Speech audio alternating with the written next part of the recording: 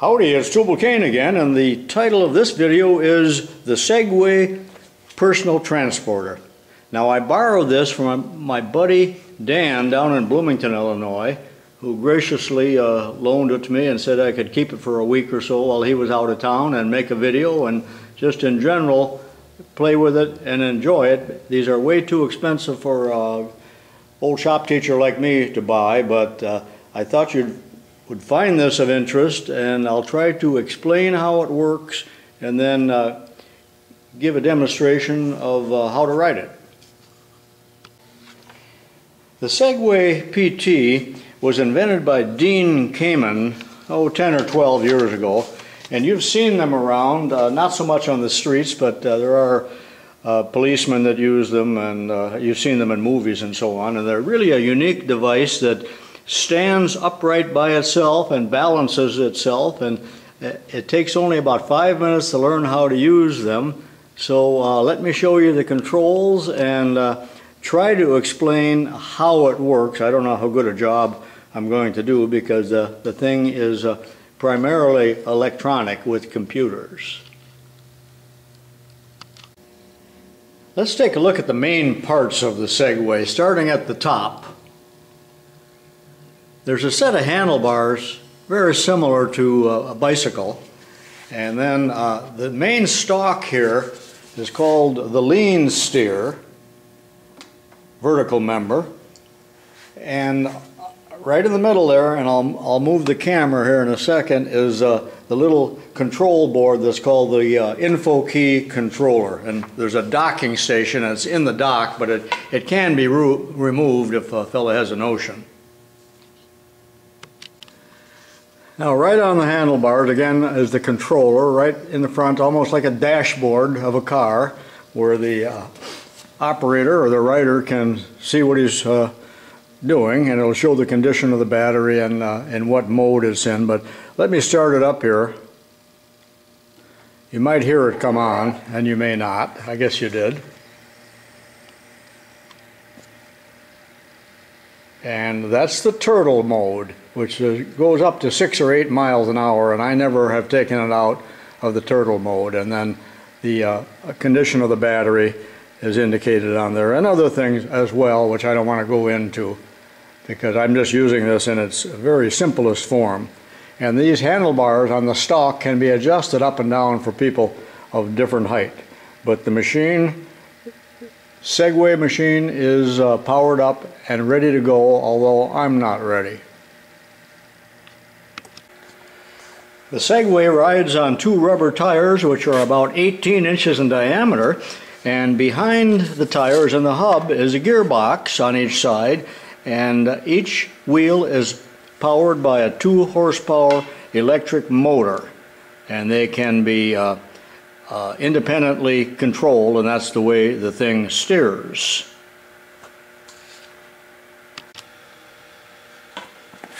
The lean steer, I call this a stalk, that's probably not the correct name, moves back and forth, and that's what allows you to move in the left or the right direction. And generally your body is leaning as you make turns, especially if they're tight turns. And on it is a kickstand here. I guess that was extra cost. And these the fenders, I believe, were included, but not these protectors here. And they work as a handle as well, so you can load the thing in a car or a truck. Let's move around to the other side.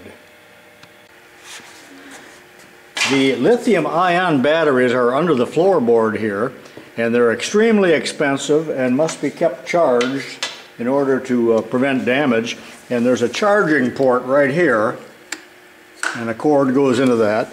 And when you've got it on the charger, there are 2 green lights here that'll indicate that it's charging. But in fact, what's underneath here is 2 computers and 5 gyroscopes, but actually they are balance sensors. They are no more a gyroscope than the man in the moon. I was a little disappointed at that, but yet the technology is very sound, and those sensors in turn send information to the wheels to help you balance. I'll explain that more here in just a second. But also under here are two computers, each one much more powerful than the PC that you're sitting at right now. And the reason there's two of them is that if one fails, the other one will take over.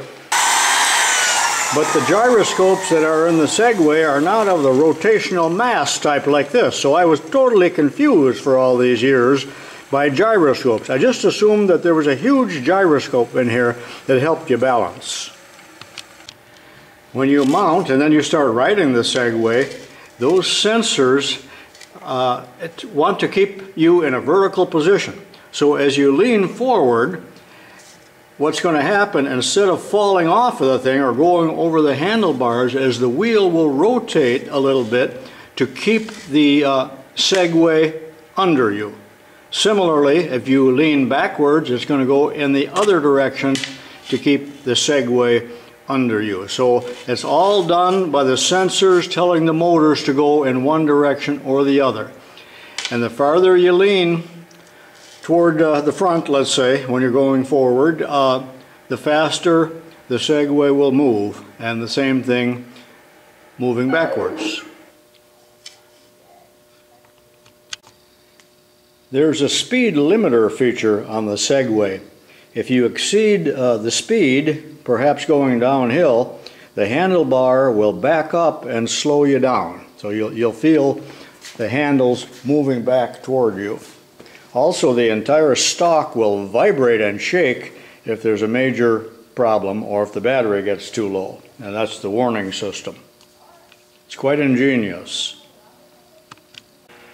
Here's my 10-year-old grandson, Andrew, and he's our demonstrator rider. Say hi to the camera. Hi. And he's getting ready to mount, but before you mount it and the thing is powered up, the green light has to be on. So move the handlebars a little bit away from you until it gets green. Did you see it get green? Okay. Now the thing is ready to mount, and just a second here now. Go ahead and get on. I'll stay right there for a minute. You see how he turned? I want you to go forward just a little bit, Andrew. He's leaning forward. And now back up to the curtain. Stop right there. And he does that by standing straight up. Now turn sideways to me. And he's turning the stalk, the lean steer. Now turn it the other way. Now do a complete circle. He's quite good at it. Now there is some danger to this, and you must wear a helmet, but you can fall, and that's called a trip. You can fall, so it's not totally foolproof. Okay, Andrew's going to ride around my two-car garage here, and he's quite expert at it, so go for it, Drew. There's limited space here, but these things are highly maneuverable.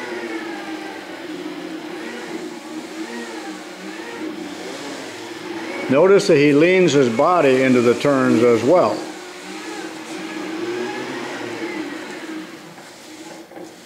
It's a rather intuitive machine, and with a little instruction, you soon become an expert. In fact, he's far better than what I am.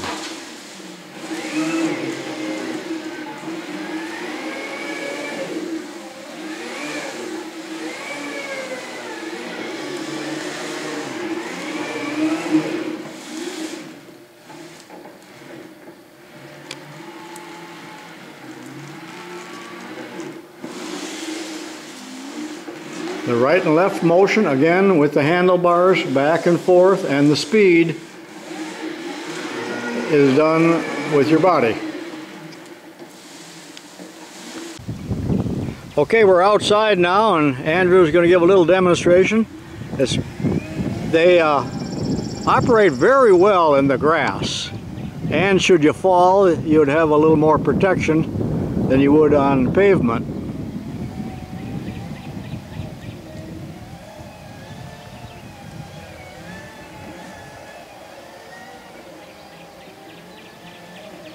Okay, come on over here.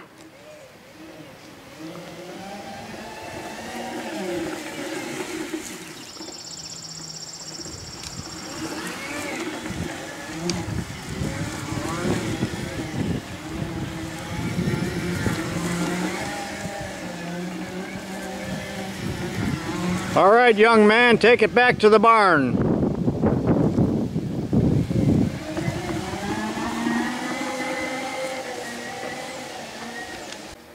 Both mounting and dismounting can be tricky the first time. So show them how to get off. He steps off, but yet he keeps his hands on the handlebars, and then we're going to power it down and go ahead and turn it off, Andrew. You possibly heard a noise, and then the kickstand.